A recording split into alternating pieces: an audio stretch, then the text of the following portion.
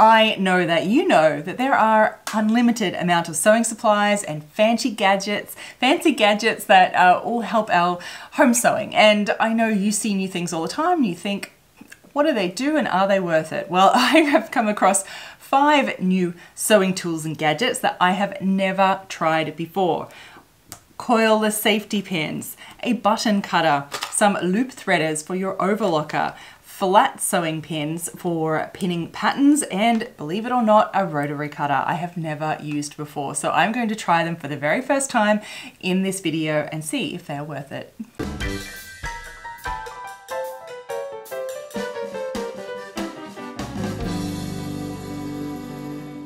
My sewing friends, what an exciting video we have. I'm excited because I've never tried these sewing tools before. I know there are just like, you always probably see lots of different tools and gadgets, and we've made so many videos on different sewing tools and gadgets because I know we all love them just as much as I do. And it's always nice to know some new ones because there might just be that one thing that's out there that you haven't heard of yet that is an absolute like game changer in your sewing land, and it can just really help you in like what you're doing. And it's just one simple little random tool. So I like to experiment and do all the experimenting for you and figure all these out so you don't have to. I have kept a little list of some things that I haven't tried before and always wanted to, and the idea of this came when I was browsing the Sewing Gem website because I was building my home sewing kit for my home studio, and there'll be a link to that video down below if you want to know what my personal sewing supplies are.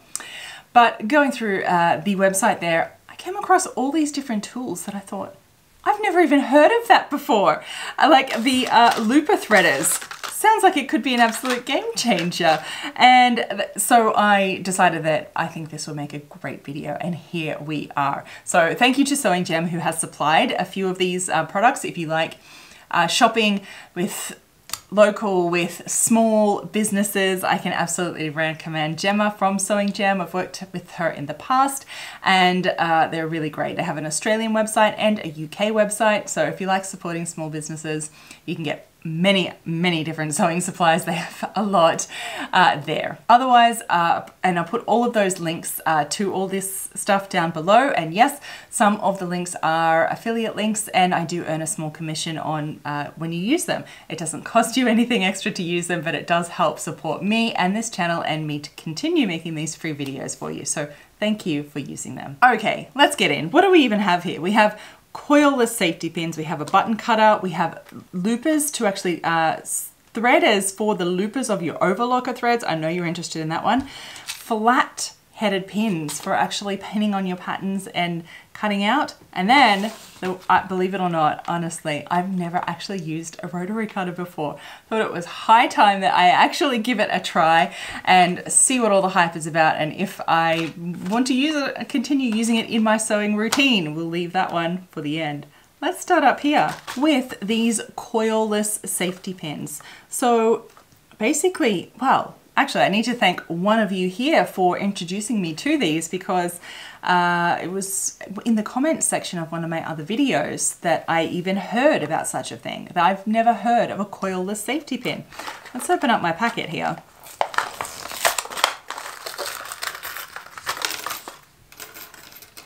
And so, yes, you guessed it already. They're just safety pins, but they don't have this coil down the bottom. Because we all know that's the part where all your fabric gets smushed up and munched up in, and it gets stuck there, and then it's the end, it pulls your fabric and it's ruined. And so this is why I thought, how have I never heard of a coilless safety pin before? I actually found them very difficult to find. So maybe it's easier for you where you're located. I could only get my hands on these really large ones. So I'll see what they're like, and I have a feeling I might be hunting around for some smaller ones as well. So let's give it a try. Okay, so the whole idea is that, yeah, that feels nice. I don't feel any difference, and this is a large one, but this spring here, like this doesn't feel any different. If I had my eyes closed, I wouldn't know any difference if there was a coil or not. So let me do this end. Generally, it always gets stuck in the end, right? So look at that. there is no coil to pinch this fabric and get stuck in.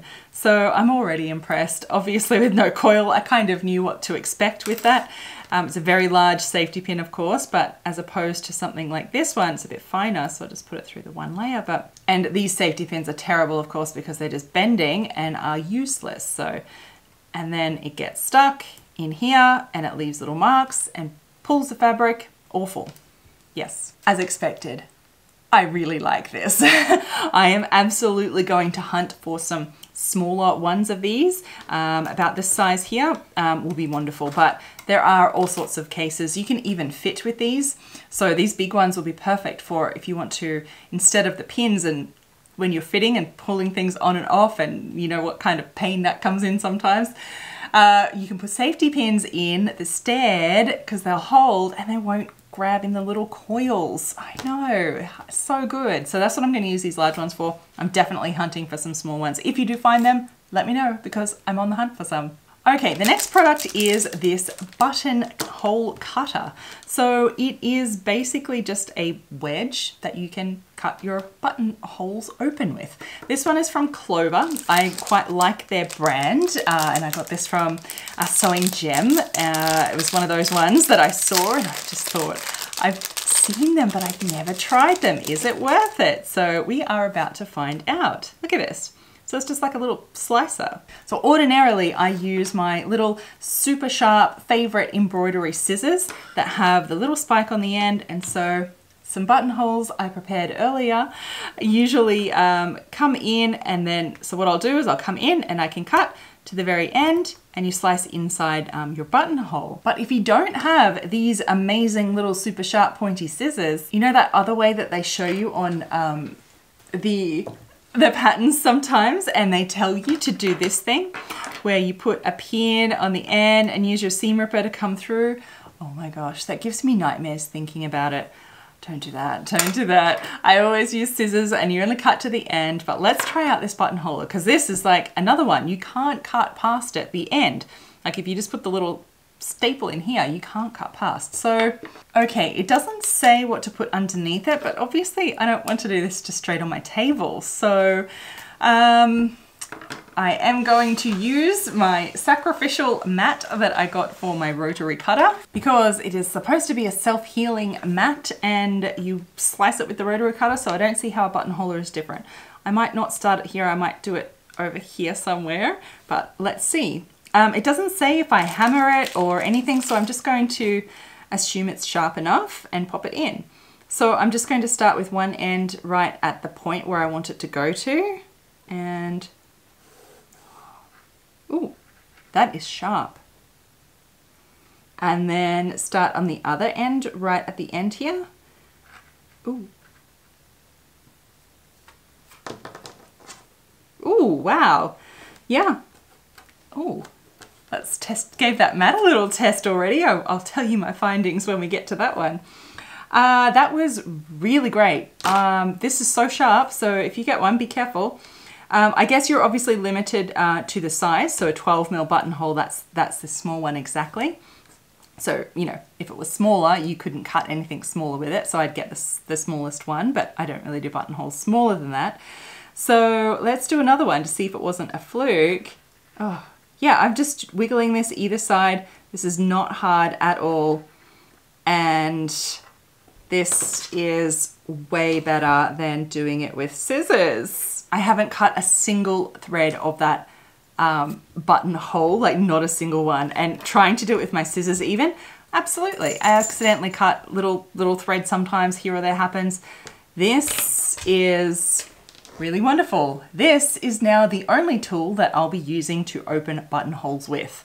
So this one is an absolute winner. Yeah, I really like this one. Definitely worth it, definitely worth it. For record, this is the 12mm buttonhole cutter from Clover. Okay, so I also saw this one browsing the Sewing Gem website, and this one got me to say, I have never heard of such a thing before. So these are some extra long threaders. They're needle threaders for the overlockers, like for looper threaders. I know. Have we been threading overlockers wrong all this time? So I definitely wanted to give this a try, and let's see how it goes. Okay, so the long one here is for regular sewing machines, and so like your regular needle, so to say, whether it's an overlocker or your straight sewing machine. And this curved one is supposed to be for the loopers. And so they're just little threads with just, this one has a hole in it and this one has a little hook. So I guess I'm going to have to unthread my entire overlocker and then rethread it. The things that I do for you. Don't do this at home. Don't do this at home. Gosh, I can't even remember the last time I had to thread from scratch because, you know, you just tie the ends off and run them through. It hurts to do this. Let's start with the lower looper. This is really hard doing this sideways.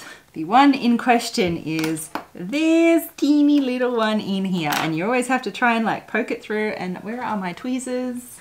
There is no overlocking threading happening without them. So rather than trying to endlessly poke this through, I guess the idea is that we would use this to probably come around the back. This is usually a lot easier when you're not doing it sideways with a camera in front of you, by the way, so you probably won't find it this hard. And then there's just a little loop, so I just catch the thread in the loop and just pull it through, and that really made that so easy because I didn't even have to try and like pull it out the other end, you know, when you're always trying to grab it out. Yeah, that was really easy. All right, let's do the other looper. So rather than trying to poke this through this hole here and then trying to get it on the other end, again, use my tiny little looper lot.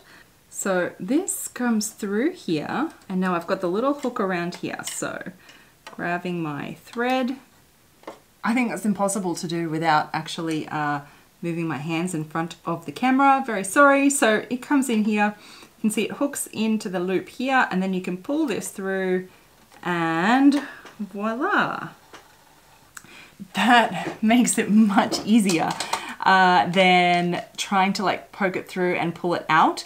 Now it is fairly fiddly. I will try the actual top needle here.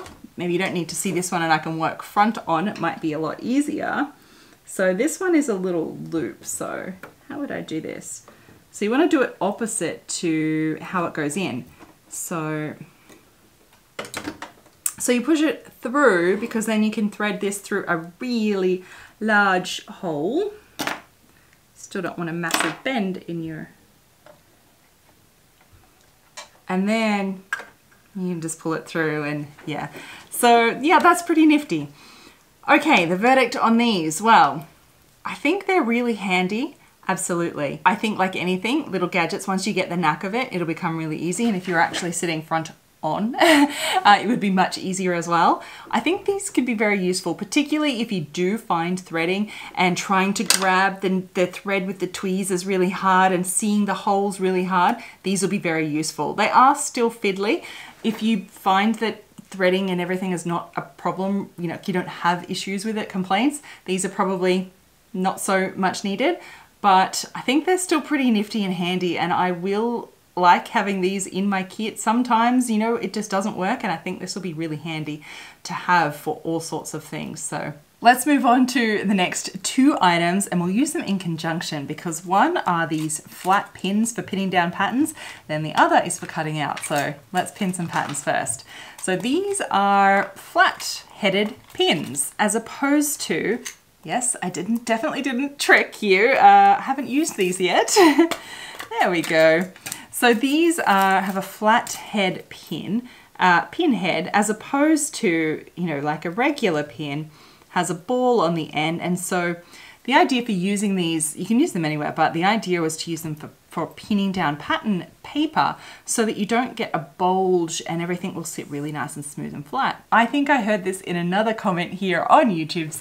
So thank you all so much, because I do read all those comments and they are really, really useful for not just me, for all of us. So thank you for always leaving those. Okay, so let's test this out. Tiny little pattern piece here, and I'm going to pin half with my regular pins and half with flat pins. Okay, so pinning them down, Absolutely. These are really nice and flat, and I can already see where these would probably be really useful. I do like the long length, and I think for pinning most things, this will be really great.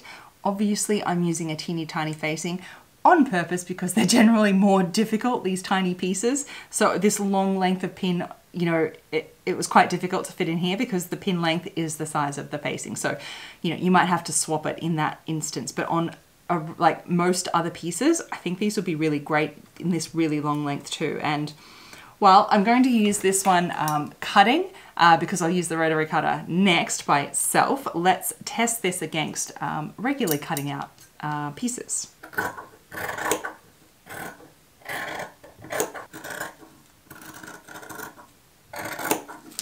Okay, so on this plain cotton, it is one of the easiest fabrics, of course, so everything's pretty easy. And, you know, cutting it out, didn't notice too much difference as in like how it performed, but I could notice a difference in that it really is a lot flatter over these pins, and particularly when you get really fine, delicate fabrics, and it will definitely make a difference, I think, in certain circumstances where you don't want that bulge coming up. Even the whole thing, this actually has to like come up and down so much more over everything, whereas this just sits flatter. So I think this will be more accurate, particularly when you go out to more difficult fabrics rather than the 101 type, you know, sewing, quilting cotton. That will make a difference. And I think having to use fewer pins because of the length will be useful too. Do take a little bit getting used to. It's because I'm so used to these little ball heads and like how I hold them. This flat pin is a little bit awkward to begin with, but yeah, I think that these will be a great addition, and I will definitely keep these and use these for pinning down flat patterns like this, because it really does just make it really flat and smooth, and just having that longer length really does help too, so you just need fewer of them. So I quite like it, and I can definitely see myself using those. Okay, let's move on to the next one, the rotary cutter. I know, a lot of you are probably thinking, how on earth could you have never used one before? I know. So I was very old school, and I just cut with scissors, my dressmaking shears, and I've never had an issue with it. I can cut out anything I need anytime, any layers, anything, and I just like it. So I will say my opinion is already biased and skewed because it's been so long since I've used one. So I already think that this will be a great tool for certain things. I suspect that around tiny little pieces like this will be really hard, near impossible to cut out. Larger pieces, probably good. What I think that it'll be really useful for is bias strips. Yeah, I think this is more what it is really made for, is for quilting and all those straight lines, and just running it across the ruler seems like a dream. Of course, I had to get one of the mats to go with it because you can't just roll this on your like board. So I got this like huge, big, I just got the biggest one I could get because I thought if I'm going to do this, I'm going to do it. It's one of the things that deterred me off originally. I'd see people, you know, cutting out patterns with them. And at the time, this was a long time ago, they weren't such a thing for home sewing. And so the boards that you got were like, you know, quite small. And I just always just thought how, like even this one here, how I'd have to keep moving it to do pattern pieces around like my whole layout. And I just thought, I don't think that's for me. So that's why I never sort of delve into using the trendy rotary cutter. So, but it is time. It is definitely time. So I got this one from Olfa. It was a good looking brand. I liked the shape, the look of it. It looks like it's quite easy to use and will have a nice little touch. So let's give it a try. Okay, the instructions are pretty much use the blades and use a mat underneath. So, okay, let's give this a try. I feel like I'm going to damage this mat. I mean, it's the whole point of it, but it feels wrong. Although my buttonhole cutter that I used before, that little spot, it did just self-heal. It was like miracle. I should point out, what mat do I have here? Fiskars cutting mat. This one is, I'll leave a link down below as well. Let's cut something. I'm just going to cut something to begin with. So it looks like you have to hold it down to use it, but I kind of like that because then it's all like the blade is never exposed. You take your hand off and there's no blade. So I like that. Let's just cut Ooh, geez, that is sharp. All right, I kind of see, it's like, it's kind of fun, yeah.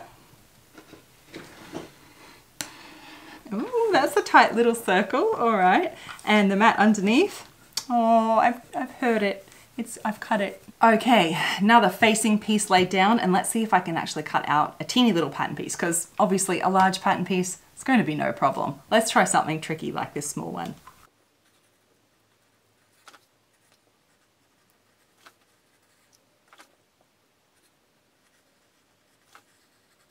Okay, I missed a tiny bit, and this slither, okay, I think I got it. Oh, right, it didn't cut this part. Okay, clearly I need some practice at this because I'm using it.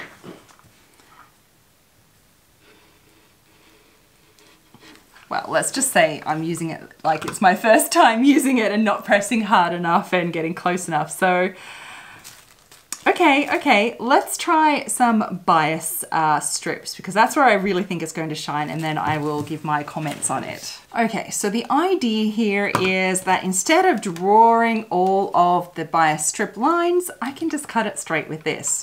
So that's what I'm going to try. Okay, I'm going to cut some bias strips. I'm going to make some bias binding. 18 mil, stop and need 36, 1, 2, 3, 4, 5, 6.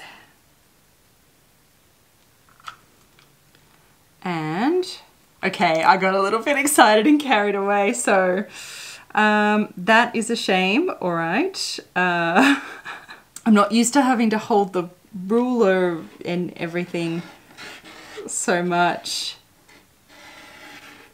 Okay, so I'm going to leave that there and then cut a new line so I keep my bias strip intact. Okay, it's probably a little bit more tricky than I thought it was going to be, or it just takes practice. Probably a different ruler. This is really a grading ruler, not one of the ones like an actual quilting ruler. It's probably thicker so that the blade butts up against it, and it's probably much easier to use than just my grading ruler here. So I would definitely look at that if I'm going to keep doing this. Okay, that's actually a little bit stressful. Let's lock that off for safety. All right, the rotary cutter. Well, I'm surprised. It's different than I thought. I think I definitely like the idea of the bias strips and the straight cuts. I think I would need a different ruler, something thicker that I can more easily lay it across. It was probably a little bit trickier.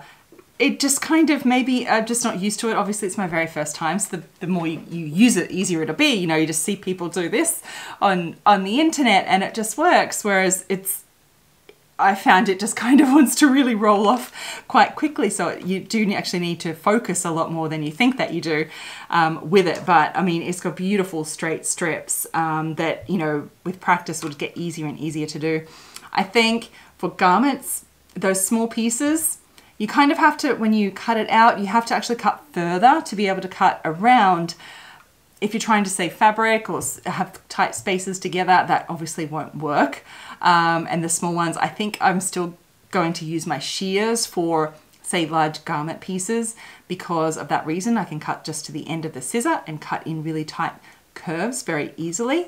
And I won't have to keep moving a mat around to try and, you know, put it underneath the garment all the time. It'll be less movement for me, but for bias strips, I think it will be useful. So I will give this more work. I know there's a lot of you that absolutely swear by your rotary cutters and love them. And absolutely, if you have trouble with your hands, like this would be way better tool than using scissors and shears. But fortunately, I don't fall in that category, at least not yet in my life. So yeah, but this will be staying for, where's the bias strips, I think, and well, maybe some other pieces. Anything that still fits on this single mat is what I would cut with it. So there you go. There are new tools, and even some surprising than I thought. So I hope that my observations of maybe using them, keep in mind that obviously it's using it for the first time. The more you get used to anything, it becomes easier. Like this, I think will become much easier over time. The looper threads and not being on the side will become much easier to use those too.